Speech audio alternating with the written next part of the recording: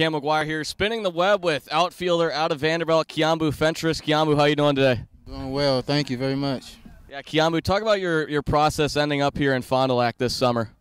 Yeah, so basically it was in the fall, and I remember it was one fall ball session. We was doing pitcher versus hitter, and then I did well, and then he was like, hey, he's going to Northwoods. I didn't know what team, whatever.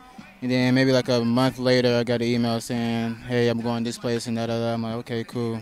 So that's pretty much it. Kind of fell into place that way. Well, you're from Nashville, Tennessee. You just finished your sophomore year at Vanderbilt. What was your recruiting process like to Vandy?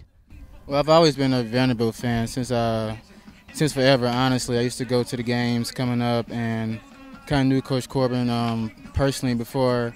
And I went to a baseball camp my sophomore year, I believe, and that's when the recruiting process started. And so just all sure from there. So was it Vandy or nothing pretty much then? Pretty much, yes. Vandy or nothing. I had some other places, but my heart was set on Vanderbilt. So you talk about growing up in Nashville. What was that like? You spent your time at Ensworth High School, 4-time state champ in football. You're a big-time football player in high school. Yes, it was fun dominating for 4 years. And honestly, it kind of put Tennessee on the map because we had a lot of good players come out of Nashville. You got a person like Jalen Ramsey, who's with the Jaguars right now. Derek Barnett got drafted the first round. And we was all like rival schools, so it was a fun time, and I'm glad it happened. You're a big wide receiver. Your senior season, All-State. You led the state in yards per catch. What was your game like, wide receiver? Just throw it up, and I'm going to go get it. Just throw it up and go get it there for Kiambu Fentress. You said you haven't run the 40 because it was during the summer and you were playing summer ball. Is there a guess of what maybe that would be? 4.3 for sure. 4.3.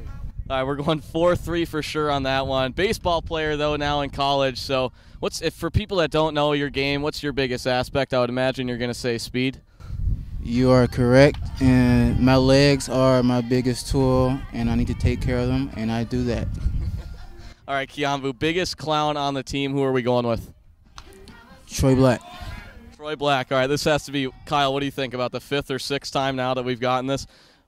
Give us a little explanation. We'll see if it compares to everyone else. Well, he's just he's a goofball, you know. But like he likes to have fun. He talks a lot, and it's really not his fault because I met his dad the other day, and he's just like his father. Honestly, I'm okay. I see where he gets it from, so it's not his fault. All right, Kiambu, thanks so much. We look forward to watching you the rest of the season. Yes, thank you for having me.